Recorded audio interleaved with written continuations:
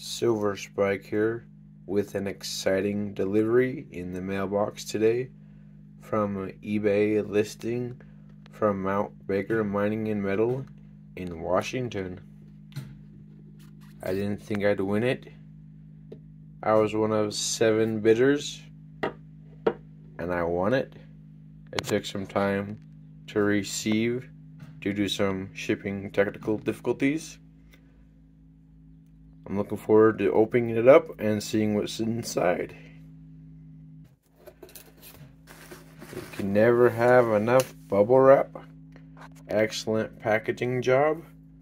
Let's get it unwrapped and see what these specimens actually look like in person. Let's get this bubble wrap out of here. These are the bookend slab pieces that Jason mined himself. Looks very similar to the ore I get out here in Utah. Let's look at the other one.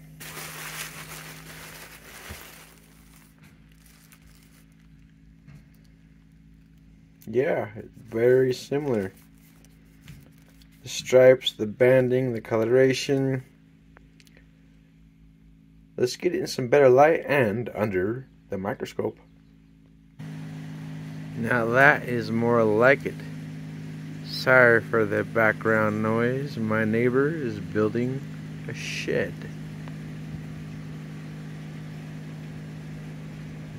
Let's take it inside.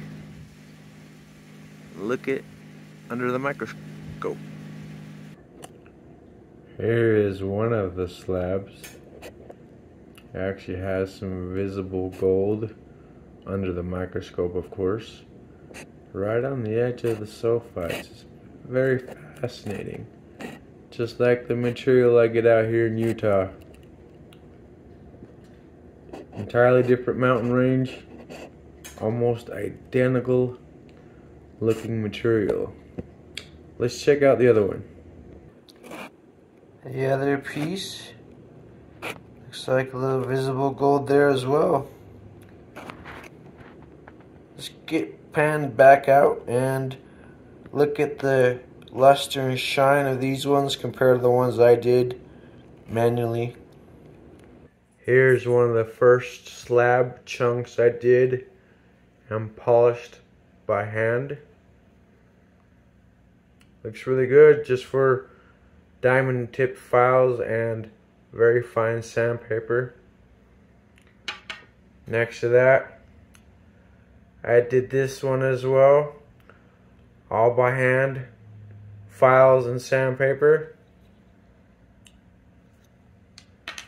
You got this one, it's quite a bit darker material than the other two.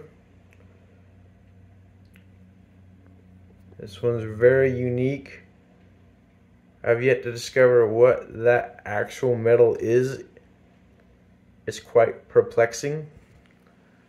Then you got the ones here from Jason at Mount Baker Mining and Metal.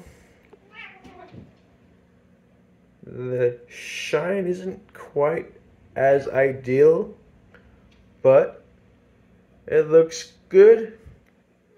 Thank you for watching Silver Spike Prospecting. Have a great day.